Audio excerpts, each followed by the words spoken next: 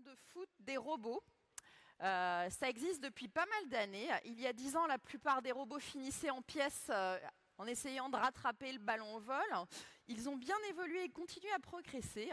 Mais ce matin, on va avoir Olivier Ly, maître de conférence au Labri, responsable de l'équipe Rhoban, double championne du monde en ligue humanoïde kid size, Best Humanoid Robot 2017, qui va venir nous parler d'un beau projet pour Bordeaux et la Robocup World.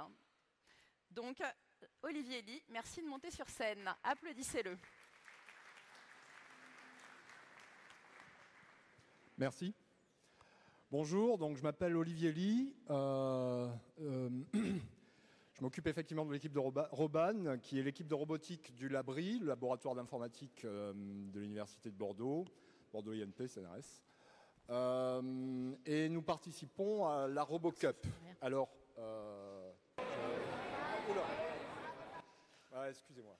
excusez-moi.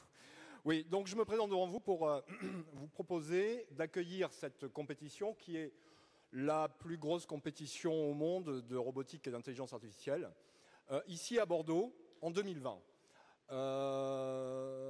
Donc, peut-être, j'avais pas prévu, on pourrait peut-être couper le son des... Est-ce qu'on peut couper le son des vidéos, s'il vous plaît, à la régie? Merci. Merci. Turn off the video sound, please. Merci beaucoup. Alors, c'est une compétition annuelle qui a lieu un peu partout dans le monde en été.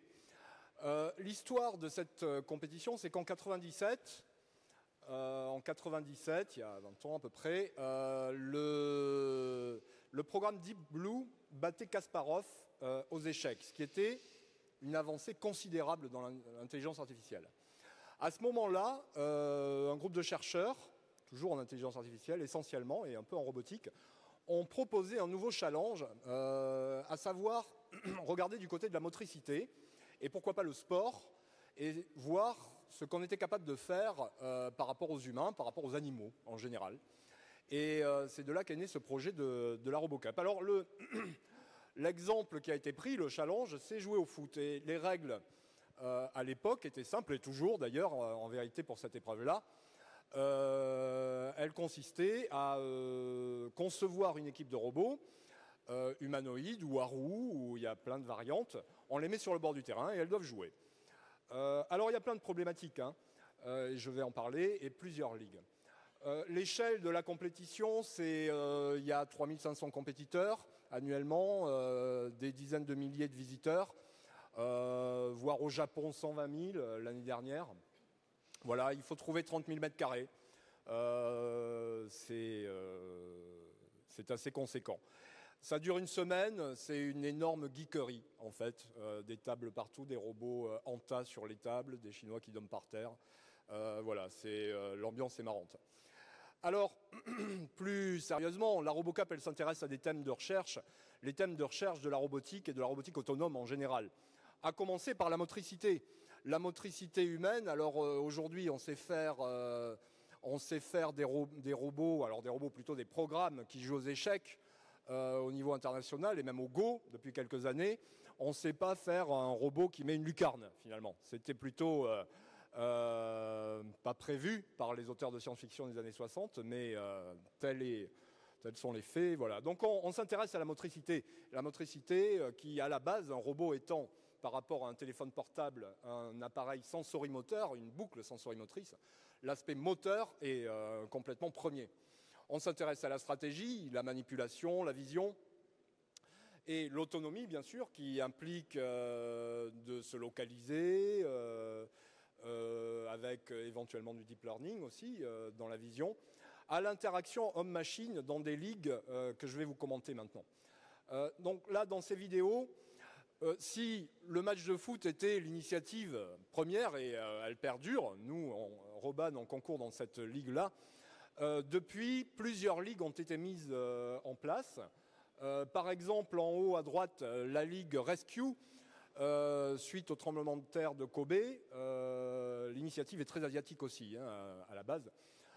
Où on reproduit un site de catastrophe dans un hangar avec une voiture accidentée au milieu et les robots doivent aller de façon plus ou moins autonome sauver des gens dans la voiture. En haut, à gauche, on a une autre ligue, un autre challenge, qui font partie du même événement, hein, il faut bien le comprendre, qui est plutôt tournée vers la robotique industrielle et la robotique industrielle mobile dans des tâches de manipulation, de logistique, etc. En bas à gauche, c'est la ligue Atome qui est proche de Buddy, par exemple, où on essaie de fabriquer un robot, de concevoir un robot majordome qui fera tout à la maison, on l'espère, à commencer par communiquer avec les utilisateurs. Voilà. Les épreuves sont difficiles dans cette ligue aussi. Donc ça veut dire qu'on reproduit 2 ou 3 appartements sur place. Et les épreuves sont, eh bien, va me chercher quelque chose dans le frigo, range les choses qui sont sur la table, avec toujours une interaction naturelle avec les robots. Et enfin, donc en bas à droite, la ligue de foot qui se décline en robots à roues, petits robots à roues, grands robots à roues, robots humanoïdes, robots standards avec des NAO. Alors, par exemple, donc là je sais pas, ça n'a pas l'air de se lancer. Ah oui. Alors, un petit focus sur la ligue de foot et notre équipe, excusez-moi. Donc, on conçoit des robots. Donc, ça veut dire qu'on les conçoit du début jusqu'à la fin. Hein. On fabrique les pièces, on imagine la structure du robot. Et bien sûr, on les programme et puis on fait les algorithmes de motricité et d'intelligence et de localisation sur le terrain, et etc. Pour faire des matchs de foot qui parfois ressemblent un peu à du rugby. On aura des images après. Et je le mentionne parce que le contexte de la compétition est légèrement différent de la démonstration ou même l'expérimentation en labo. C'est-à-dire qu'au coup de sifflet, il faut que les 4 robots marchent. Quand ils tombent, ils se relèvent malgré éventuellement de la casse, etc. Donc voilà en quoi ça consiste. Donc ça, c'est notre ligue. Et comme je le disais, il y a plein d'autres ligues. Voilà. Alors, voilà. Ah, excusez-moi.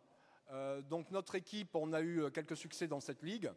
On a gagné 2 fois. L'année dernière, on a eu le prix du Best Humanoïde. Dans la Robocup, c'est un prix prestigieux. Voilà. Il y a, et c'est une partie très importante et même fondamentale de la compétition, toute une ligue qui représente, ça y est, j'ai fini, et j'en ai fini, toute une ligue qui représente et qui met en jeu des juniors de 9 à 11 ans, à savoir il y a 1 millier d'enfants qui concourent sur des épreuves simplifiées à la Robocup, mais pas qu'à la Robocup, il y a des événements régionaux, nationaux et continentaux pour la Robocup Junior, qui impliquent des dizaines de milliers d'équipes dans le monde. Et aujourd'hui, on est en train de développer cette communauté en France. Alors en 2020, on espère que ce sera à Bordeaux. Nous avons candidaté de façon effective le 15 février dernier. On sera en juin cette année. Voilà, je remercie plein de partenaires. Cette opération est portée par la métropole, la région, diverses universités. C'est une opération nationale. Voilà. Et merci, j'en ai fini, excusez-moi d'avoir débordé. Merci beaucoup Olivier, c'est très intéressant. J'espère bien que cette Robocup sera à Bordeaux, ça nous donnera une occasion d'aller la voir plus facilement.